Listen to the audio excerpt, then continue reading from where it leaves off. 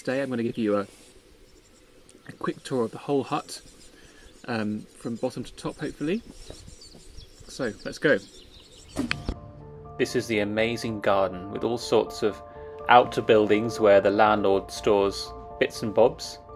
This is the beautiful outside toilet made with love, the original toilet of the hut. It's now replaced with a sort of inside toilet. At the top of the garden we have a compost heap. This is the huge wood store that's been keeping me warm throughout the cold winter. This is the nice terrace, which is just wonderful for like sitting out on. Let's head inside.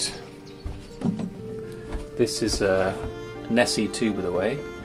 So now moving into the hut, we have the sort of lounge area with a piano. This is a guitar which goes with the hut.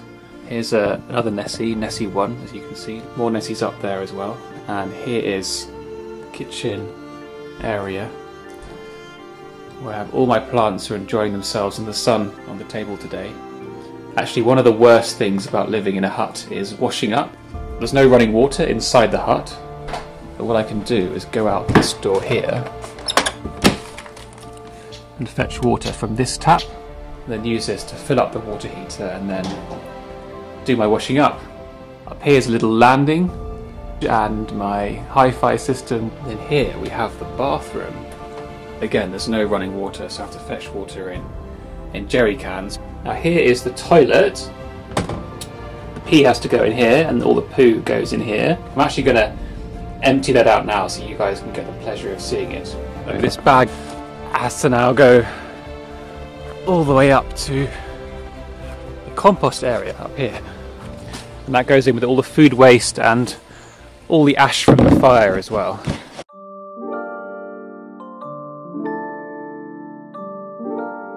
We're back in the hut now, and I'm going to take you up to the bedroom.